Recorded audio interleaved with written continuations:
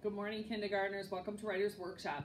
We are going to have another big day. Okay, so we're going to have 2-word families today, and then we're also going to do some sentence writing. Okay, so first we'll do the word families. The first word family, first I'm going to put my name here. You're going to need paper, crayons or markers in your writing folder. Okay, so I'm asking you to write at the top of your paper the word family. The first one is ig. I like iguana, and g like goat. You can underline it. And the first word is going to be big. Ba like bear, I like iguana, and g like goat. And the next one is dig. Da like dog, I like iguana, and g like goat. So you'll notice they all have the ig and they all rhyme. The next one is fig. You might have eaten those cookies called Fig Newton. It's like fish. I like iguana, and g like goat. And then the next one is jig. So you could like dance a little jig. It's ja like jar, I like iguana, and g like goat. And the next one's pig. Pa like pig, I like iguana, g like goat. And the next one's wig. So like for Halloween you could wear a wig. It's wa like window, I like iguana, and g like goat. And if you wanted to do a bonus one, you could do like a twig, like a little stick, like turtle. And then the word wig. Wa like window, I like iguana, g like goat. There's your first word family. I don't know why I always say worst. Okay, and then we have op. Like octopus, and pa like pig. First sound, ba. Like octopus, pa like pig. The word is bop. Next word, cop. K like cat, like octopus, and pa like pig. Next word's hop. Like a bunny will hop. Like hat, like octopus, p like pig. So we have bop, cop, hop. Next one is mop. If you spill, you might have to get out the mop. Like mouse, like octopus, and pa like pig. Next one is pop. P like pig, like octopus, and pa like pig. And the next one is stop. So I'm sure you've seen this all over town. First word is, first letter, S like socks, T like turtle, like octopus, and pa like pig.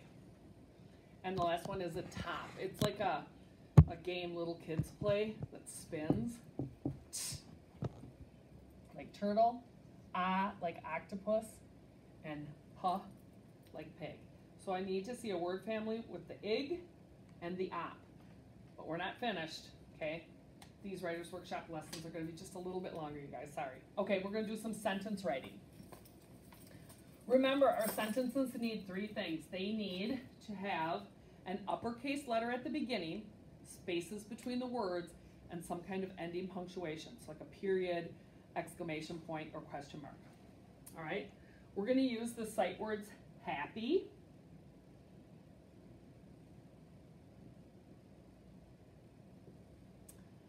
big, and little for our sentences. Okay? All right, so the first sentence could be, I am happy. Has to be an uppercase letter. I am, like mouse, and then happy.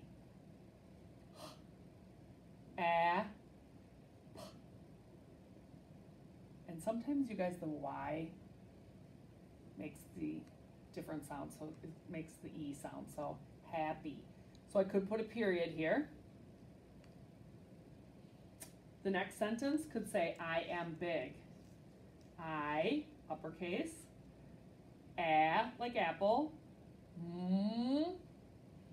like mouse. I have a space here. And then big. Ba, like iguana, and ga, like goat. And I could put an exclamation point and read it like this. I am big. Next one. I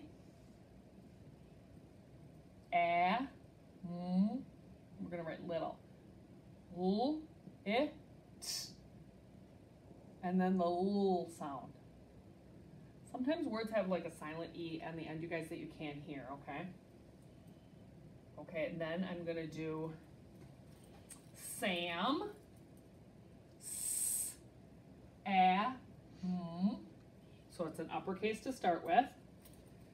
And then I'm going to make my space. I, is happy. P. And I can read it like this. Sam is happy. Okay, and then I'm going to do one with a question mark. Okay, so I could just change this around and say, is Sam happy?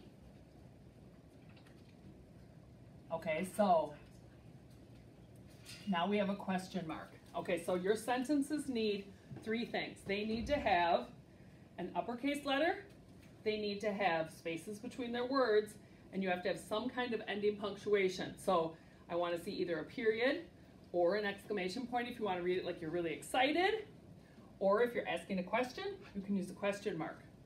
Use all three of these words in a sentence.